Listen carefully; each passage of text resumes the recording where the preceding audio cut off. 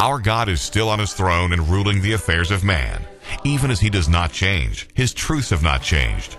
Thankfully, God still has a people which proclaim that old-time religion, setting forth his sovereignty, and the old paths of truth where we can find rest for our souls.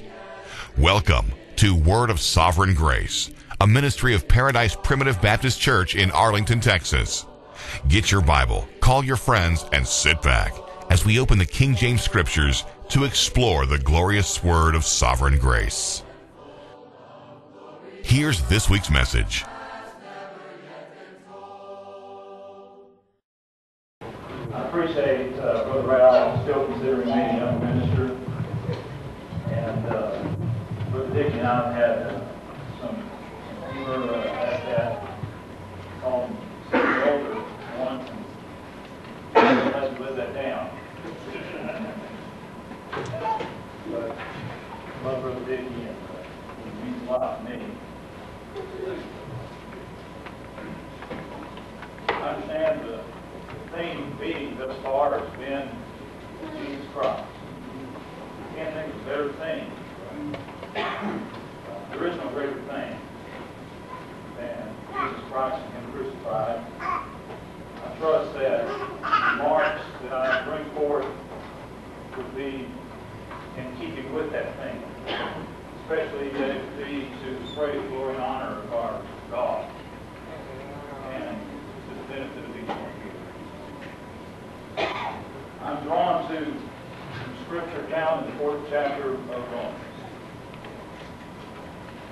I trust that the Lord will grant us insight as we go to this passage of Scripture, or passages of Scripture, and looking at the latter portion of that 4th chapter, we find a subject contained therein, and it's very broad, very large, and it's the subject of faith, or belief.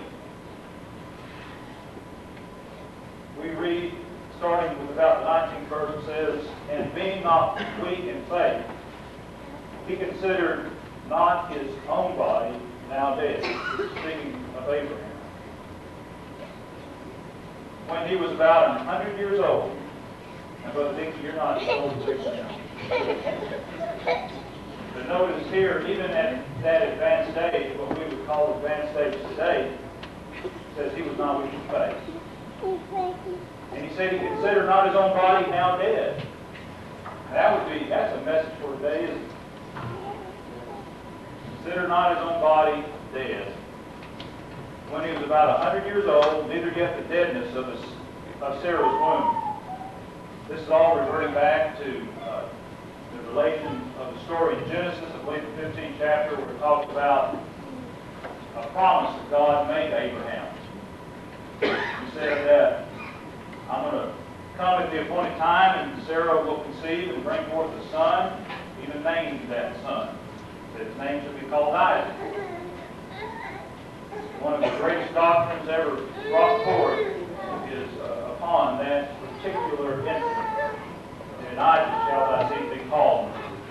Even to the very degree as Paul brought it forth, not as to seeds plural, but to seed.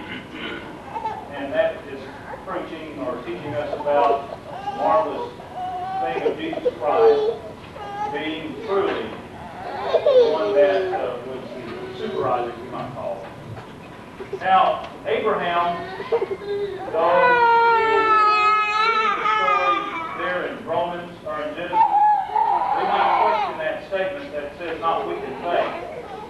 Because he says a little bit later on in the 15th chapter of Genesis, "Oh, that Ishmael might live before you, or that Ishmael might gain favor in your sight." Nevertheless, it says that he was not weak in faith. He considered not his own body now dead when he was about 100 years old, neither yet the deadness of Sarah's womb. He staggered not at the promise of God through unbelief, but was strong in faith, giving glory to God, and being fully persuaded that what he promised, he was able also to perform. And therefore it was imputed to him for righteousness. That was not written for his sake alone, that it was imputed to him. but for us also, to whom it shall be imputed, if we believe on him that raised up Jesus our Lord from the dead, who was delivered for our offenses, and was raised again for our justification. Brethren, there's a lot in there that I still don't see as clearly as I'd like. And I just have to do as the Lord has blessed me to see. I especially am drawn to that 23rd verse where it says, "Now it was not written for his sake alone." If this lesson was just for Abraham, it'd be good enough, wouldn't it? But the marvelous thing about the lesson that we find taught in this experience of Abraham is something in which we all share. Something from which we can all benefit, not only from the standpoint of doctrine, but I think also from the standpoint of obedience in everyday life. It was not written for his sake alone, that it was imputed to him, but for all us also. And notice the next phrase, "To whom it shall be imputed if we believe on him that raised up Jesus our Lord from the dead." Now, looking at some of these words, I think it's important that we define them so that we are all on the same ground. You may not agree with the ground that I'm on, but at least you'll know from where I'm coming. And specifically, I think it's important to understand the word impute, or to define that word impute.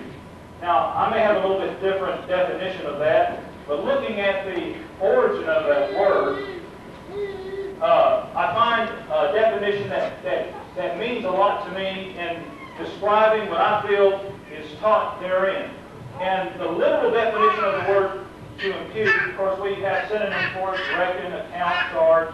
But to impute literally means this: to make clear. To make clear. That's like wiping a window of dirt and being able to see through it. Or maybe of a mirror, and wiping that mirror clean, and that it's crystal clear, and you see clearly what's there. I think if we apply that definition, we get at least some of what the Apostle Paul is teaching us, or the Lord is teaching through the Apostle Paul for us today. Because remember, it wasn't written for Abraham's sake alone. It was written for us also. To whom it will also be made clear. You'll take my definition there. To whom it will also be made clear if we believe on him that raised up Jesus our Lord from the dead. Now, there's a lot said about belief and what belief does and what it doesn't do. But I will say this about belief. If you believe something is so, it doesn't make that thing so. If something is true, if you believe it, or don't believe it, it's still just as true whether or not you believe it. If it's false, whether you believe it with all your heart that it's true, it's still false. But the marvelous thing about what we find contained within this, the truth, as it is in Christ Jesus, when we believe it, I believe it's made clear to us. And many of the blessings that we find contained within the church, and within the gospel, and within discipleship, means more to us, certainly does, and this is certainly goes without saying, means so much more to us when we believe it. You know, how can you really be a member of the church unless you believe that Jesus is the Christ? How can you believe that you need a Savior unless you first see that you are a sinner? You see, you've got to believe some things, you've got to see some things before other things are made clear to you. Now, looking at the marvelous thing we find here about Abraham is that he was 100 years of age. And that God had told him that, Abraham, you're going to have a son. You're going to have a son named Isaac by your wife, Sarah. And they had been married for many, many years. Abraham knew that according to nature, it was impossible by nature for him to have a child by Sarah. And yet, God said, it's going to happen. And Abraham, remember the story? We were talking about this at lunch. God took Abraham out one starry evening, and he said, if you can tell the stars, you'll be able to tell your seed for number. You see, there is something that God is showing to Abraham, and through Abraham to us, is that in believing what God has promised to us, we make these things, if you'll take my meaning, we make these things clear to ourselves. And we begin to enjoy, even before they actually happen, the things. There's an essence of the word hope that we take, that I take great enjoyment in. You know, there's a threefold meaning to the word hope. One, the root of that is expectation. Now, hope is expectation. We hope for something, we expect it to happen. But you know, there's another word that also comes into this definition of hope, and it's the word anticipation. And to anticipate something means to enjoy something before you actually get it. And that's the marvelous thing about seeing the great nature of God, the great power of God, and even more specifically to see Jesus Christ and Him crucified, is that in believing that He did what He said that He did, we are able to enjoy the nature of that salvation even before the finality of it comes to pass. That's the marvelous thing about belief. And one of the verses in Ephesians that means a lot to me, I know it does to you, Brother Ralph, is that this belief, or this ability to believe, is not something that you just take onto yourself, but it's according to the working of His mighty power. You see, it's God's power that reveals to you His marvelous goodness, His marvelous grace. And in believing it, it's made clear to you. It doesn't mean that it comes to pass then, or it just started at that time, but in a very personal and a very real sense, it becomes something yours when you believe it, and you act on it, and you move out on it, and in so doing, you become just like Abraham was, in confidence of the fact that you're going to have a child. You're going to have that child of promise, even before that child was born. Believing in it. Notice, here we find some things about Abraham. It says in the 18th verse, who against hope believed in hope. Have you ever been in that situation when you realize something had been promised to you? You see the bill collectors maybe, or you see the issues of the nation or of your community, and you wonder that it's almost impossible for that particular thing to pass, and yet you believe it, and lo and behold, it comes to pass. You see, I can say this without a shadow of a doubt. It wasn't necessarily your belief that brought it to pass, but it was through your belief that you were able to enjoy the fact that it was going to come to pass. And I think this is the marvelous essence of what we have. And here, notice here, Abraham says he didn't have any reason to expect that he was going to have a child. He had no reason to expect it at all. As a matter of fact, he wanted that child by Hagar to be that promised child. And he says, but nevertheless, something within him persuaded him. Something within him worked mightily within him. And he, even though he had no natural reason to believe it was going to come to pass, he still believed it, you see. Now, how does that apply to us? Well, my friends, I can see a couple of applications, at least for us. You look at that last verse in the 4th chapter of Romans, and you see how that it applies for us. It says about Jesus Christ, who was delivered for our offenses and was raised again for our justification. What good is it going to you, my friends, as far as your enjoyment and your satisfaction, your anticipation in this life, if you don't believe the truth that's found within that verse of Scripture? You've got to see it and you've got to believe it. But notice here, the first thing that we find in that last verse, it says, who was delivered for our offenses. You know what? It's something that you have to believe before some marvelous things can take place in your life. You've got to believe you're a sinner. You've got to accept the fact that you're a sinner. Isn't that a psychologist around the world, if they hear me say this, or probably drop into the ground in amazement that somebody in this modern day and age would encourage people to see that they're vile sinners, that they are base sinners, that they were born sinners, and that they'll die sinners. But my friends, you've got to believe you're a sinner, and some things won't be made clear to you until you believe you're a sinner. You see, we all know that as a fact. You won't begin to see the second half of that verse be the real essence in your life until, first of all, you see that Jesus Christ went to the cross for your offenses. You've got to see that it was your offenses that sent Jesus Christ to the cross. You've got to see that it's your offenses that caused Him to be nailed painfully to that cross on Calvary's tree. And you've got to see that your offenses is the reason why that He laid down His life for you, so that in the final analysis that He was raised again for our justification. It'd be terrible if we just left it in believing that you're a sinner. So my friends, if you believe that you're a sinner, you've also got to believe that you need a Savior. You've got to believe that you need a Savior. And that's the marvelous thing in seeing Jesus Christ and Him crucified. You see that Savior, my friends. And here's part of that thing that Abraham had, was that anticipation and that enjoyment of having a son, the promised son, even before that promised son was born. I don't know how much longer it was after that time in the 15th chapter of Genesis. It might have been a year or a couple of years later. I forget which. But for a couple of years, Abraham enjoyed the idea, although sometimes he didn't enjoy it as well as at other times, but he enjoyed the idea. He enjoyed the fact of the promise that God had promised that he's going to have a son. And he enjoyed it so much, as a matter of fact, that at the time, when God came to him and said to take Isaac, thy only son, up into the mountain and sacrifice him. You know what? He believed so strongly in the promise that God had made to him that God would be able to raise that very self-same son from death and cause him to live again. You know, that's the marvelous thing about real faith, about real belief. It enables you to see things that are just beyond rationality, beyond logistics, beyond reasoning, to see beyond the veil, as it were. You know, that's part of our hope. Faith is the substance of things hoped for, the evidence of things not seen.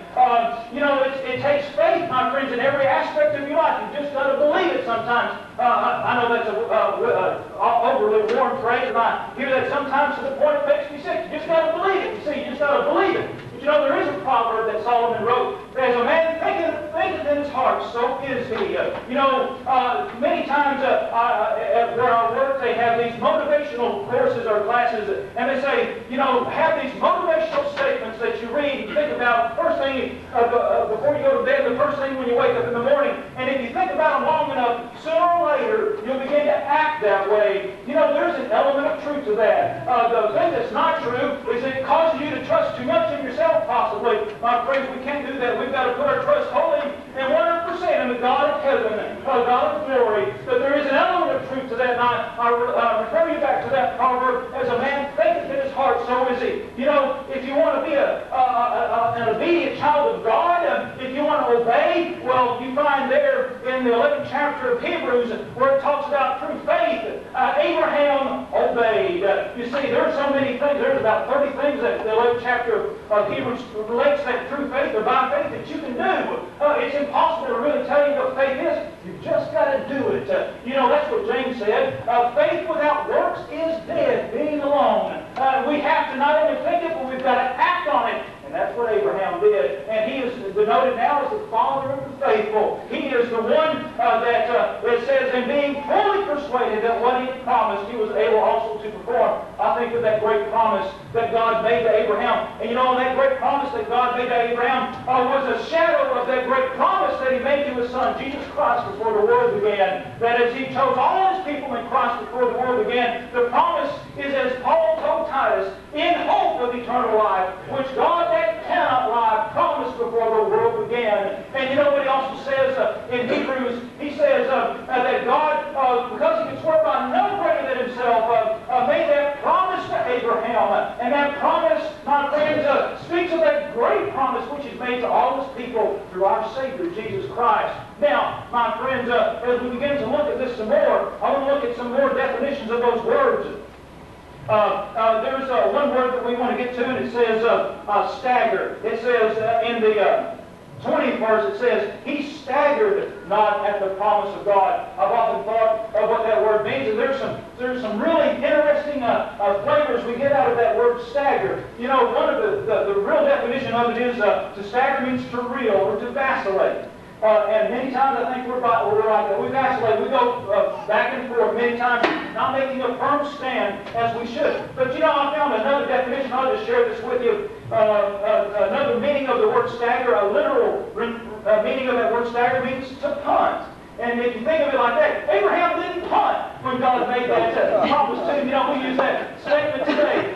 There was, in the olden times, even before Brother Dickey and Brother Ralph, there was something called punting pole back in high school and all that. And it was a sport that they used when they didn't have any hope of finishing their section of the game, they punted. And you know, here's something that we might say, well, Abraham had, if anyone had a reason to punt and to call it quits and get over with it, it would have been Abraham. But it says he staggered not at the promise of God from unbelief, but was strong in faith, giving glory to God. If you really want to know how to live a proper life in the faith, let that last phrase of that 20th verse stay strong in your mind, giving glory to God. That is the essence of our life. That should be the motivation of our life, the guiding rule of our life, is giving glory to God. And in so doing, we follow the true way, the right way. There's another word I want to look at. And two of the words mainly is to persuade and to perform. You know, it says he was persuaded, strongly persuaded, that what God had promised to him, that God would also be able to perform that which he promised. And you know, those two words have a very similar meaning. The word persuade means this, to thoroughly advise. You know, God took him out that night, and he told him to tell the stars. There's another word I want to bring into this. It's the word consider.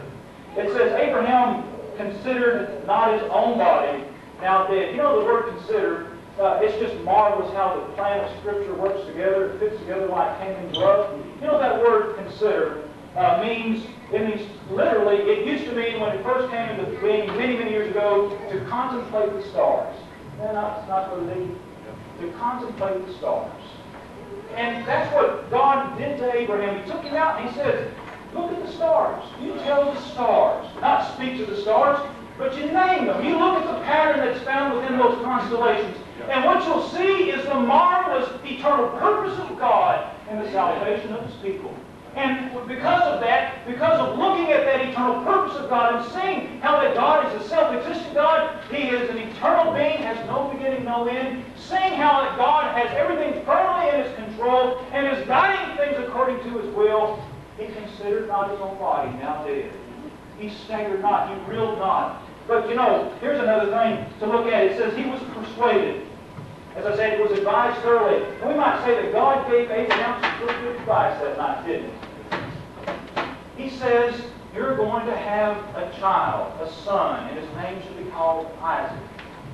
And in Isaac shall thy seed be called. But there is another thing that we find within the word persuade. And I hope this isn't boring to anybody, and I hope this is of help. But another deeper meaning to the word persuade means to make sweet. Now, that's a marvelous thing. To make sweet.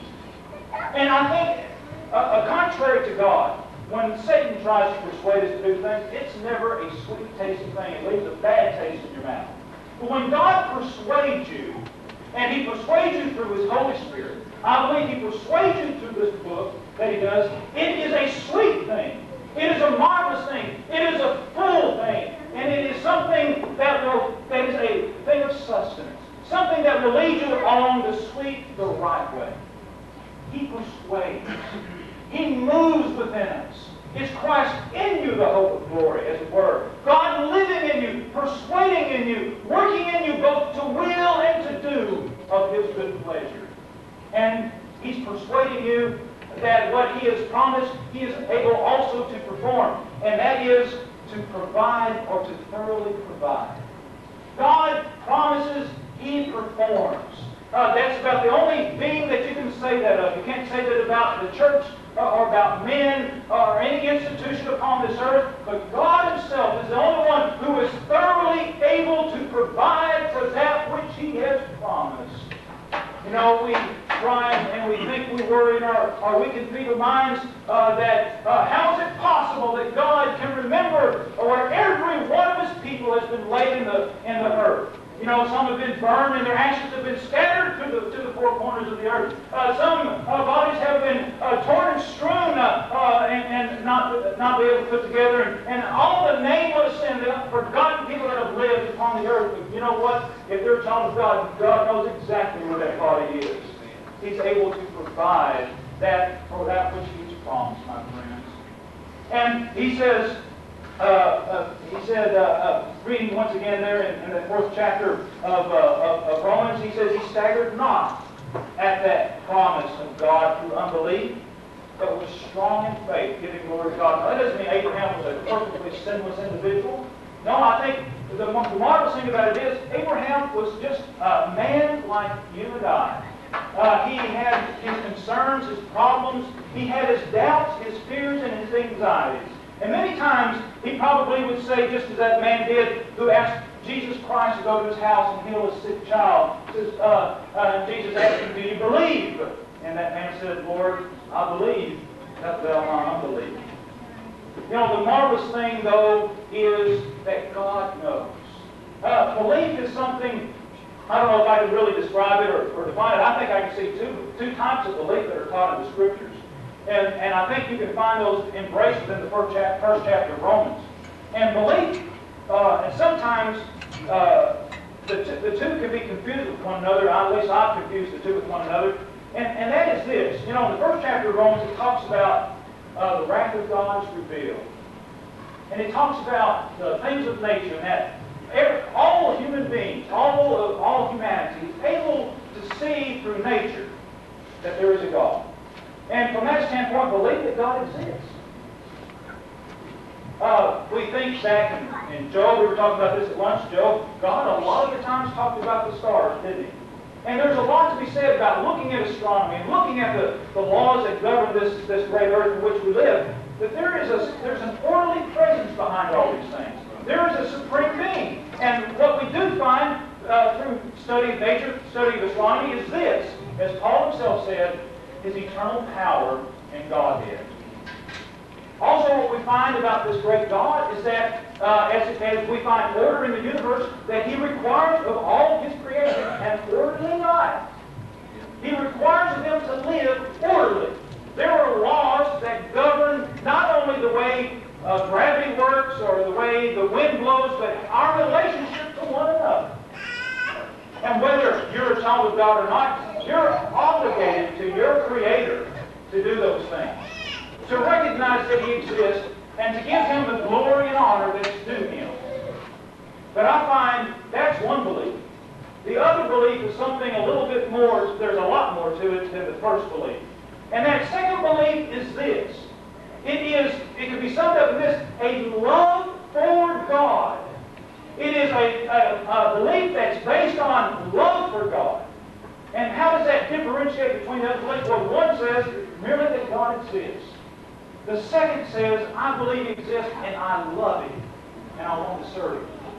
That's what differentiated Abraham, and that's what differentiates us, if indeed we are children of God, is that desire to do that which is pleasing to Him. And in so doing, we manifest our belief.